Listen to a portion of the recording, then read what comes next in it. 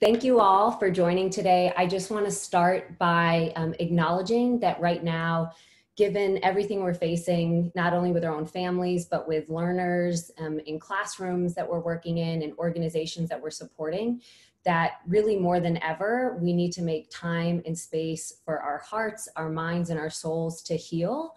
And that comes first and foremost. So the fact that you're joining us today and joining to hear a small piece of my conviction and my message, I'm incredibly thankful, and thankful to Randy, Nathan, Jill, and the team at Fielding for creating this space, not just for me, but for others to share their message and to bring us together.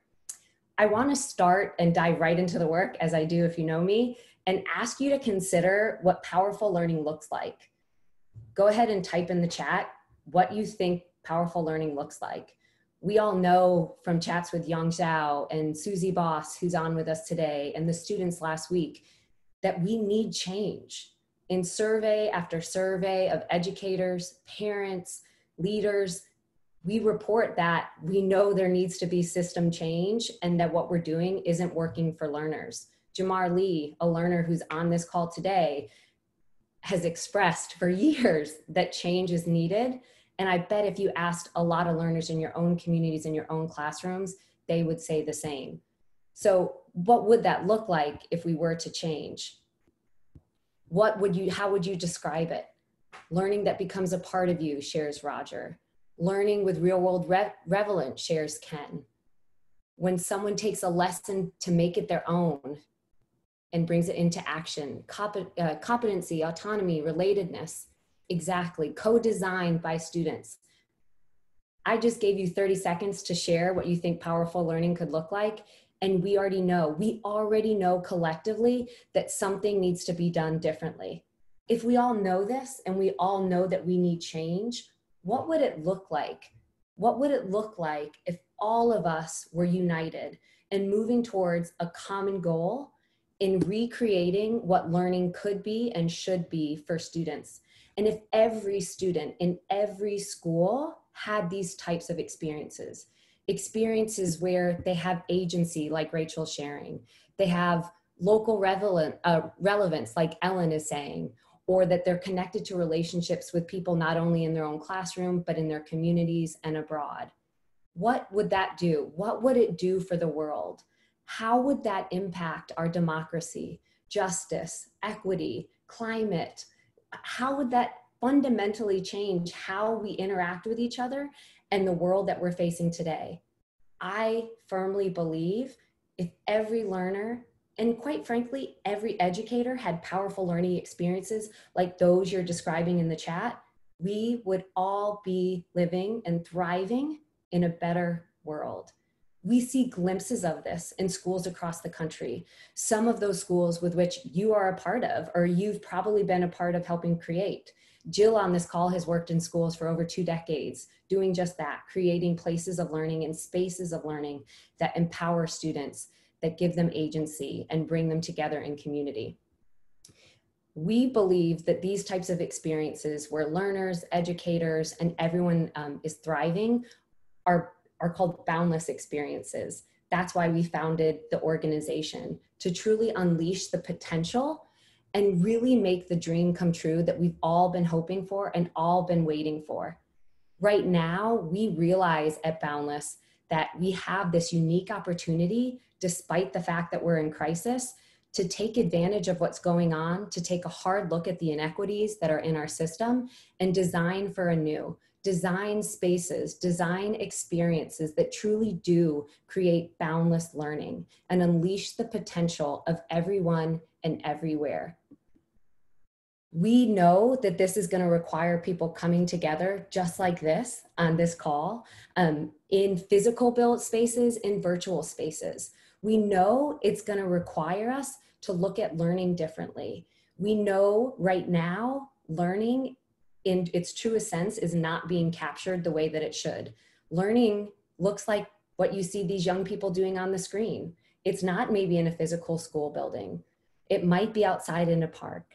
It might be in a community because we're not going to be able to go back to physical school buildings as we once knew it this fall.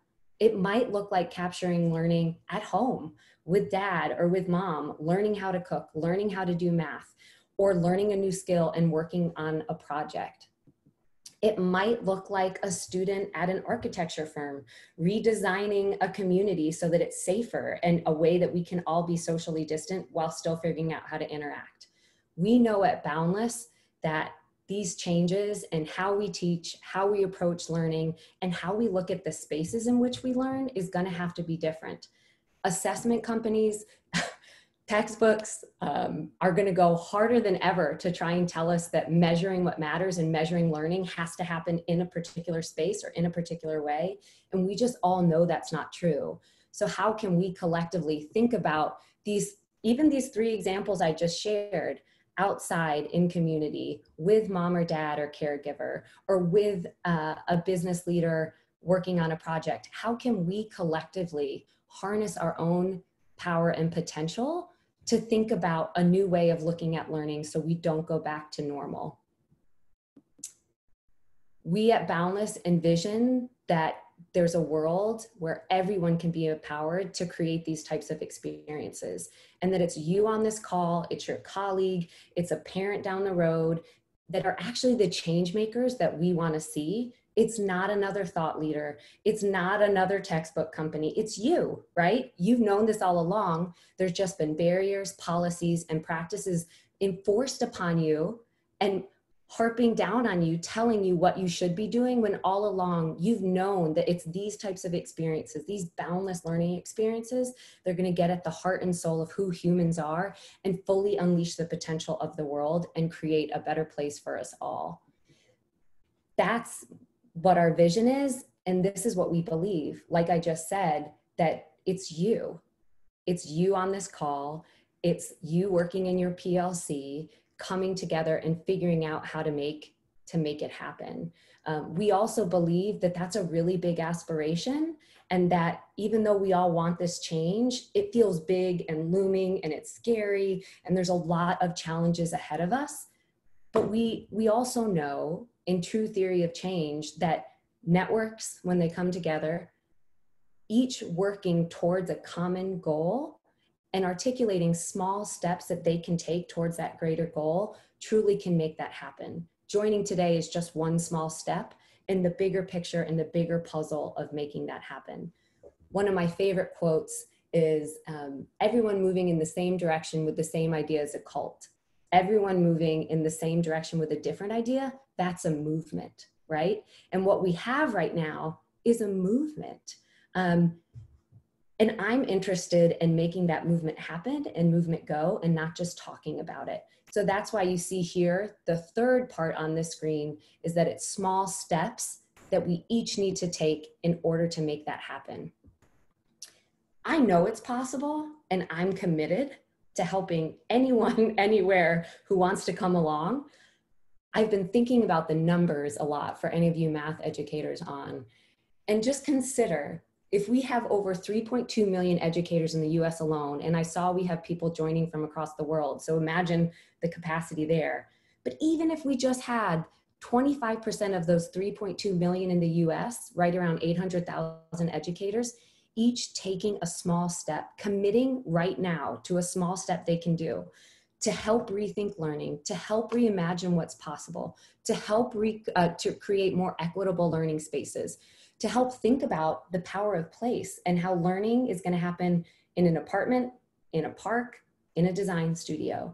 And how can we each individually take a step and move towards that common goal and aspiration? That would be 800,000 steps closer to our goal, closer to really reimagining education. And ultimately, that would be big change. So if you feel small, if you feel like you can't do anything, consider that equation, right? Consider that math and consider how we could all get there if each of us commit to one small step. And I just want to close by saying that's what I'm asking you to do. I'd love for you in the chat to share what is the one thing that you can commit to doing so that we don't miss out on this opportunity to truly reimagine what education can be, to provide learners, to provide educators really boundless learning experiences the types of experiences that if you've been in classrooms for years, like I have, you and I both know what that looks like. And when a learner is really thriving, they have agency, they're working on something of meaning, and they're connecting with other humans and sharing their progress and their work. How are you going to go boundless? How are you going to come along with me and the other 3.2 million educators in the US and other educators worldwide saying, no, we're not going to go back to normal, and we're truly going to make this happen? Think about the learners, like I said, in apartments, in parks, in libraries. How are we going to capture that learning and truly not just make this a conversation, but make it a movement? Small steps lead to big change. Thank you for your time. Please follow me, and I'll be available to chat in the breakout rooms after.